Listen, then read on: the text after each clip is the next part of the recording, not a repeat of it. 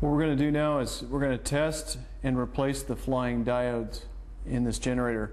In order to do that, we'll have to remove this cover and also the end bell.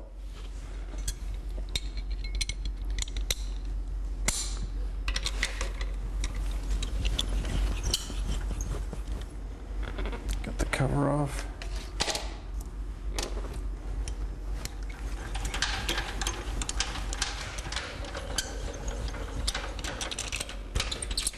Okay, before we pull the end bell off, there's two wires coming from the exciter field that we'll have to disconnect, and we'll access those through this panel.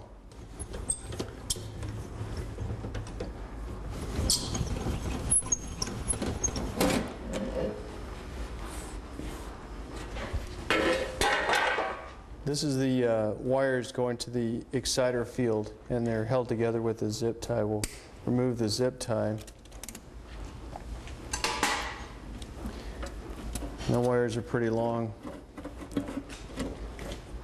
This will give us access. We'll disconnect these from the voltage regulator, and then we'll be able to slide the exciter field out. Okay, now we'll grab the end bell and slide it off and feed the exciter wires through the housing, and we can set the end bell with the exciter field on the ground for right now. There's 6 flying diodes in the back of this exciter, and in order to test these, we're going to have to remove them. And we're going to remove this one first, unbolting it. And also we'll unbolt it from the pigtail end and separate the flying diode from the exciter assembly so we can bench test it. This is one of 6 of the flying diodes, and we'll use a diode check on our multimeter to check this. Now we're going to proceed into bench testing the diode. We've got our Fluke 87 hooked up. We're going to take it rotate it to the diode test function. We'll clamp one end of the meter leads to the pigtail and one to the anode lead, and we've got a open lead reading on our meter. We're going to reverse the leads,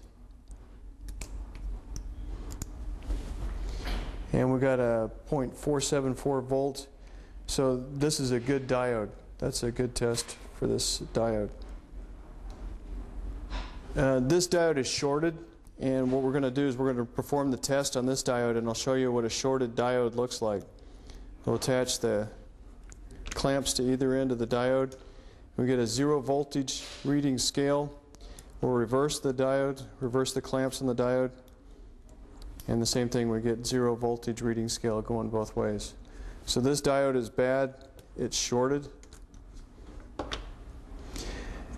This diode has failed open. It's burnt open. So as we test it, when we hook up the leads, you'll see that the meter reading doesn't change. And regardless of the way that we hook up the test leads, we still get an open reading on our meter.